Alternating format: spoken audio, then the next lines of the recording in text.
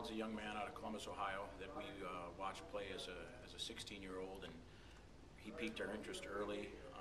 Has played for the Ohio Blue Jackets AAA program for a long time now, and he's a big, strong defenseman that can really skate. He's currently playing in Chicago for the Chicago Steel and Coach Scott McConnell in the USHL, and he's a kid that we think has a really big upside, has a lot of potential. Right-handed kid that can play in every situation for us.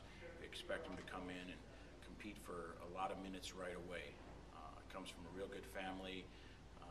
Is a worker. He was a multiple sport athlete in high school, and now he's focused on hockey only now in his senior year there in Chicago. So we're real excited about him. He's got really good feet, plays with some bites, been in a couple fights now, and so has that side of his game.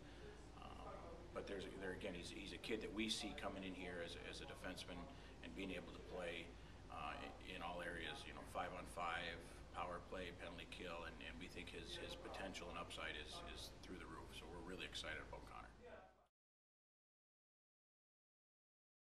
Yeah, well, obviously everybody knows that the USHL is an outstanding league. There's no doubt. I mean, if you go ahead and look on the USHL website, you can see every team in that league's got a bunch of kids committed to play Division I college hockey. So it's an outstanding league, and it'll be really good for Connor to go there. And coming from midget major hockey to going to the USHL, that's a big jump. And so for him, he's playing against older guys, bigger, stronger guys right now, which I think the thing that's most exciting for us is he'll go there and play for a couple of years, and then when he gets to Bowling Green, he's going to have played a lot of games against big, strong hockey players, and that should allow his transition to college hockey be a little more smooth.